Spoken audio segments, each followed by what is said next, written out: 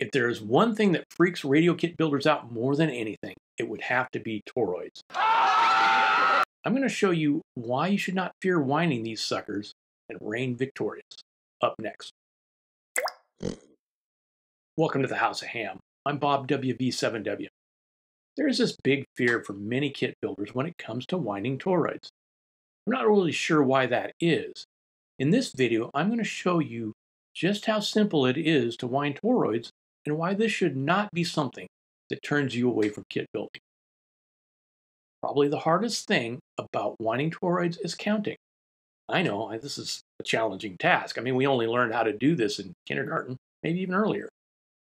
Don't get me wrong, it's easy to get distracted and lose count.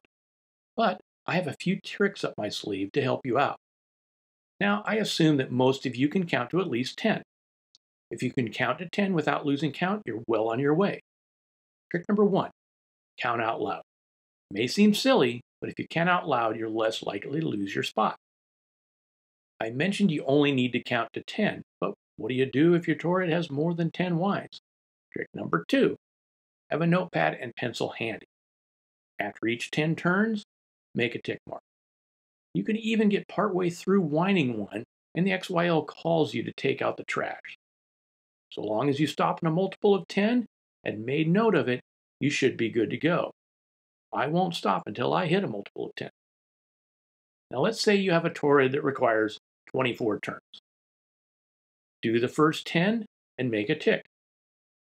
Do 10 more, make another tick. And finally, wind the last 4 turns. But what do you do if you lose count? Trust me, it does happen. This is where some magnification really helps. I use these magnifiers I got off Amazon. Then you can just count the turns with either your fingernail or a toothpick.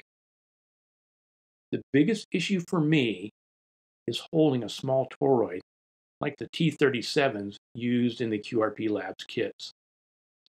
If you're like me, you will find that holding these little guys while you're winding them will cause your fingertips to get sore after just a few of them. But I've come up with a solution that I designed and 3D printed. This little device will hold the toroid while you wind them. Not only does it grip the toroid, but it also holds the first turn of wire. Now, I have made the 3D files available for free if you want to print one of these for yourself, and there's a link in the description below. To start winding a toroid, you need the right amount of wire. Kits from QRP Labs will tell you how much wire to cut off, and they're pretty generous in their amount, so there's no need to add more than they suggest. I start my first turn by pushing one end of the wire up from the bottom until I have a nice length of lead. This is turn number 1. I then continue to wind, counting out loud each time I pass the wire through the center of the toroid. Be careful not to get any twists or kinks in the wire, and give it a good little tug to snug it up. Depending on the number of turns, I may squeeze the wires together after each turn or two. It seems to me to be easier to spread them out later than to squish them together. If you have a low number of turns, you may choose not to do this.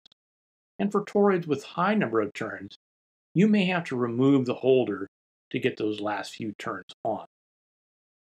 Once you have your toroid wound, you have to be able to solder it in place. And this is the next little gotcha on toroids, and that is getting the enamel off the wire so you can get a good solder joint. This is a very common issue for kit builders. There are a lot of methods to removing the enamel, but I'm going to show you my favorite, which is almost 100% guaranteed to get a good solder connection. The first thing I do is scrape off the enamel of each lead with an X-Acto knife. Be careful not to nick the wire and break it. A light pressure is all that is needed. Better to go over it a couple times lightly than to reef on it and break the wire. I go over each wire in 4 directions to get as much enamel off as possible. Once I do this, I take my fingers and rub off any remaining enamel granules.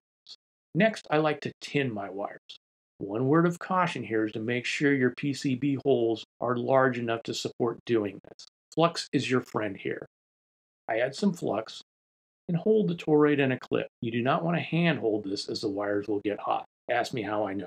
I also point the wires down a bit to let gravity carry any solder blobs down towards the end. I then take my iron and touch the wire and start adding a little solder as I move it towards the end of the wires. I will often run the iron over the wire a couple of times to get a smooth tint. The last thing to do is to solder your new inductor in place.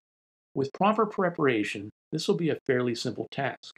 I feed the wires into the appropriate holes in the board, and then I like to hold the toroid in place with a little blue tack.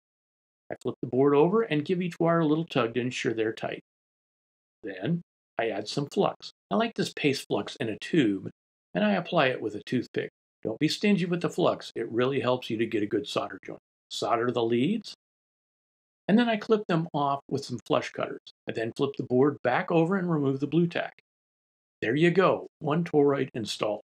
Toroids are necessary in radio kit building, but I hope you're a little less afraid of them now. They are a bit time consuming, but with some patience and practice, there is really nothing difficult about winding them.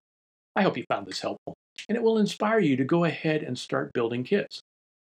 Until next time, this is WV7W73.